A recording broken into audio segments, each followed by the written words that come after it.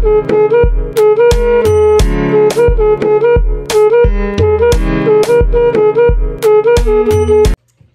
guys, it's your girl Sugar Sade. Welcome back to my channel. If you're already a subscriber, thanks for tuning in.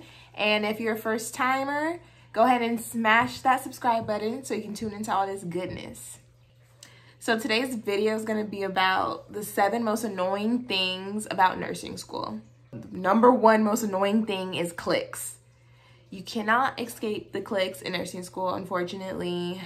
They study together, they hang out together, they sit together, and some of them are nice, and then some of them are not, and stuff like this happens. Hey, let's not share a study guide with anyone who's not in our group, okay? Yeah. Yeah. Hey, Sade, would you happen to have a study guide I could borrow? No, sorry. Okay, thanks. When this used to happen, it was always the funniest thing to me because you know that they're lying. Because it's like, to get in this position, I know like 95% of you are overachievers and perfectionists. And you have to have really good grades to get into this position. So you mean to tell me that it's the day before the test and you don't got a study guide? Come on now.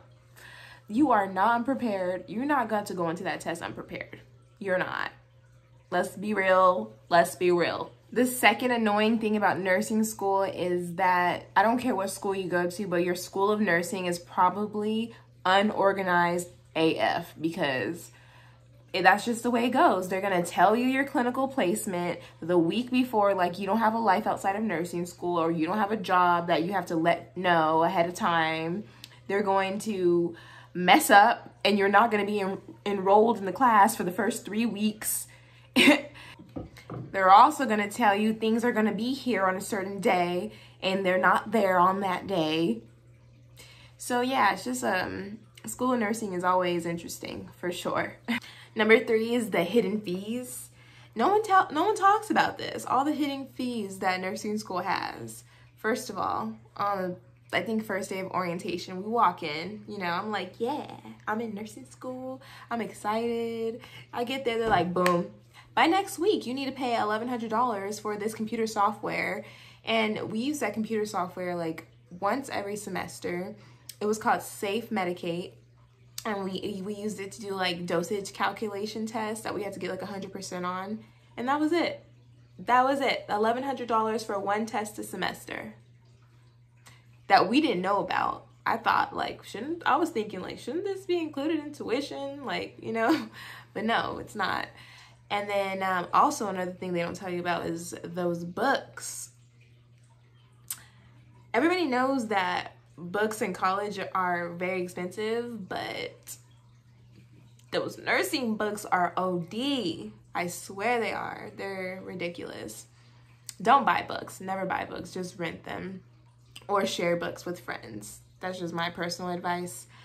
And don't get me started on all the little clubs that you join, the nursing societies, the honor societies, that, by the way, have like a $90 annual fee just to be a member of. But, you know, you do that so that when you graduate, you know, you get a nice ribbon, you get a stole, you get something to show for it, right? You think, oh, I put all in this work, I pay my dues every year, I get that ribbon for free. No, you gotta pay for that too. And then you're just like, well, what were those dues for? Beats me.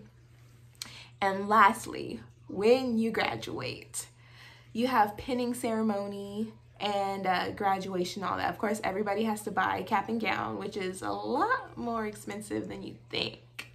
Yeah, I didn't expect to pay $100 for a cap and gown. But then also the pin for the pinning ceremony, which is mandatory to have. The cheapest one was $45. And no one talks about how expensive scrubs are. Why are scrubs $75 minimum? It's like pajamas. Why? But we have to have scrubs and we have to pay for that. So I was just shocked by all of those hidden fees that nursing school brought.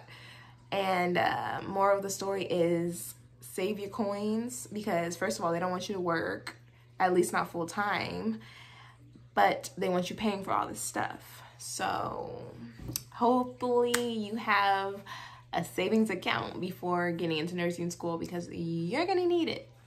The fourth annoying thing about nursing school is kind of a pro and a con, and it is that you are only with one cohort for the entire time that you're in nursing school. Once you make it in, you have your cohort and you're with those people for the remaining 3 or 2 or however many years your nursing program is.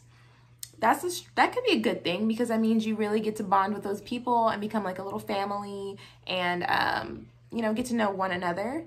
But it's also a bad thing because you don't get to see anybody else. Like, for 3 years of nursing school, I didn't get to really meet anybody else in my classes besides my nursing classmates who I already knew. I like to meet new people. I like to be social. So if I wanted to meet more people, make friends, I would have to go out of my way on campus and like just hang out extra. But who really has time for that when you're in nursing school? You are in class all day, and then once you're done, you want to go home and like do that assignment or go to work or go to clinical or whatever the case may be. You don't have time to just be on campus like that. And I don't know any nursing students that really were on campus like that. So hopefully during those first 2 years or however many years it takes you to do your prereqs, hopefully you make all the friends you need because that's it. Those are your friends. The fifth annoying thing about nursing school is the fact that you don't have any control over your schedule, and your classes are always super early. The earliest they can be, which is 7 o'clock, and you have really early clinicals. Most of the time on clinical days, I would have to wake up at 4:30 to be at the hospital by 6:30 because I usually had to drive an hour to get to clinical or more. That's just so annoying even for classes, having to be up at 7 a.m. and you don't even get to pick the day. So if you have a strict work schedule or something, sorry, like they're not going to work around your schedule. You work around the nursing school schedule.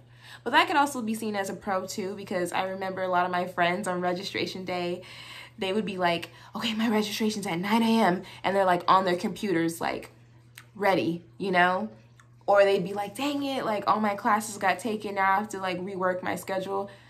I never worried about registration day after nursing school. I was like, well, I'm guaranteed my classes. It just sucks that I have no control over what my schedule will look like, but I know that I'm always going to get them. So, that leads me to number 6, which is that unfortunately for a lot of nursing schools, we go to school year-round, which means, yes, we have summer school. We don't really get a break. We get like 1 week in the beginning and like 1 week at the end. So the good thing is that during summer school, it's not full-time, but still, if you're not from the area, like I was not from the area, I'm from the Inland Empire, but I went to school in the San Diego area, which isn't too far, but still, if you can't afford to like live in an apartment over the summer when you don't have financial aid or something, I had to drive all the way from Rancho Cucamonga to San Diego to my clinical or to class at least 2 times a week.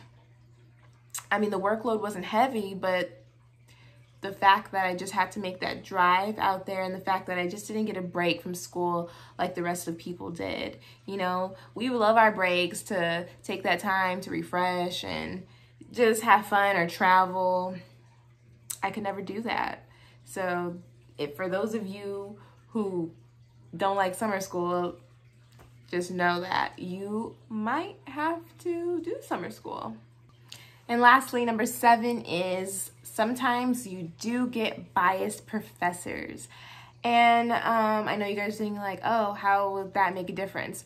Well, a lot of the assignments that you have in nursing school are papers or care plans that are really up to the interpretation of whoever's grading it. So if the person who's grading it doesn't agree with your intervention or they don't agree with your method of teaching or something that you know, you chose for your paper, then they could say like, oh, I'll give you a 3 instead of a 5 because that's not a strong intervention. For example, we had a paper to write on what we would do to prevent hypertension or to get the word out or educate them about hypertension and eating healthier and stuff. And on my paper, I said that, oh, okay, you know, I'm going to set up information booths in front of grocery stores and hand out pamphlets to people, and it'll say like, oh, got high blood pressure?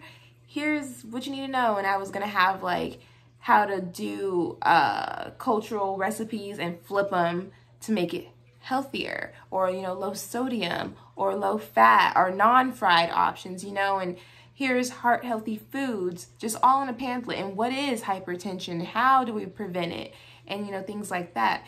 And that was my intervention that I said I would do. And my professor did not agree. They were like, I don't think that was a good intervention. I don't think that people would stop. And I'm like, well, I don't care what you think, but okay, that's fine if you don't think, that's fine if you don't think that, but don't mark me down. Like what, you know? So just things like that can happen often in nursing school.